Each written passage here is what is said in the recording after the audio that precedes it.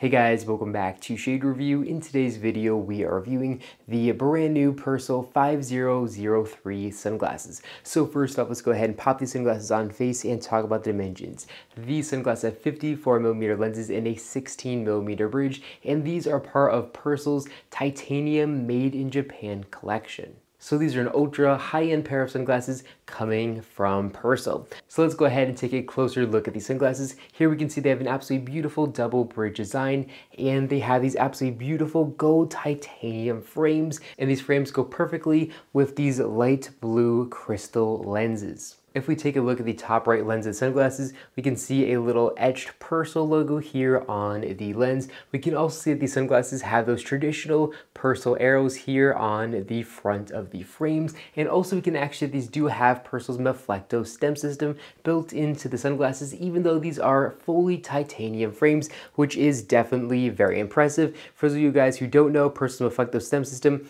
allows the sunglasses to bend to give a custom fit to the face, and they actually work pretty well here with the Meflecto stem system, even here on this titanium pair of sunglasses. And I'm sure this was not easy at all for Persol to do when manufacturing these. There are some absolutely beautiful etchings here on the sunglasses. Here on the second lower bridge, we can see an absolutely beautiful etching here, and then here on the outside temples, again, we can see some really nice etching. And then here around the lens, again, we can see some beautiful wave etching, which is really good and really helps add a lot of character to these frames.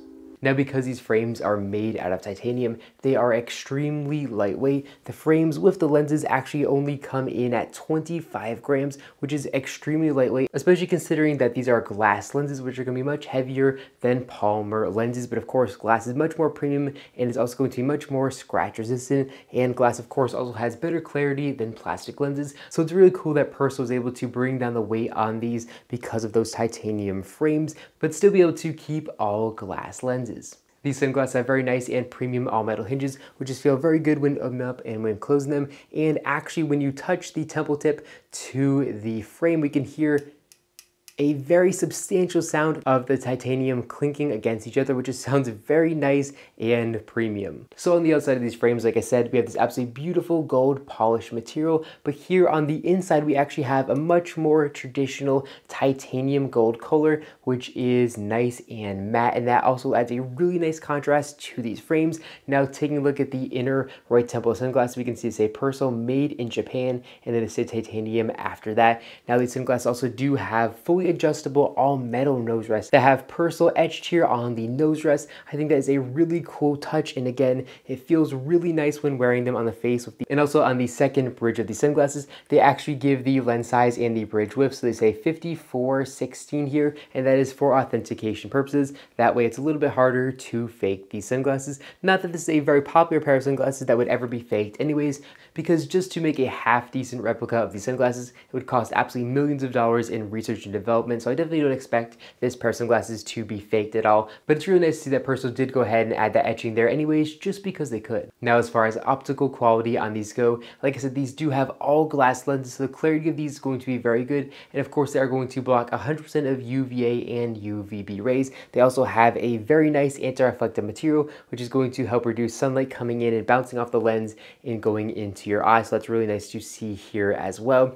Now, these sunglasses do have category 2 lenses, so they're going to be very good for overcast days to bright days, but these are not going to be great for extremely bright and sunny days. For something like that, you're going to want a category 3 lens. So it's just something to note when picking up a pair of sunglasses in this exact colorway. Of course, Persol does make the sunglasses in other colorways that do offer category 3 protection, but these light blue lenses are only going to offer that category 2 protection.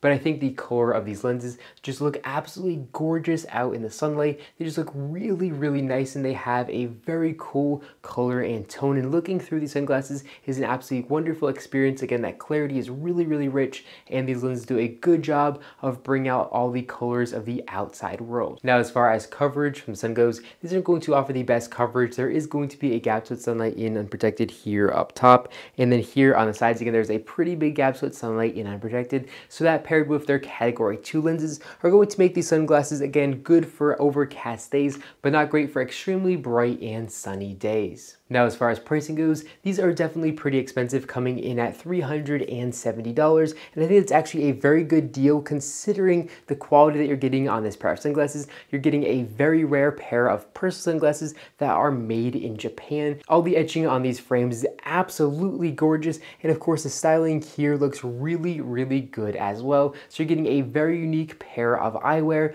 for a pretty decent price, but I've actually seen this a little bit cheaper on Amazon, so I am going to leave a link in the description down below where you guys can pick up this exact pair of sunglasses on Amazon, and hope you'll save a couple of dollars by doing so.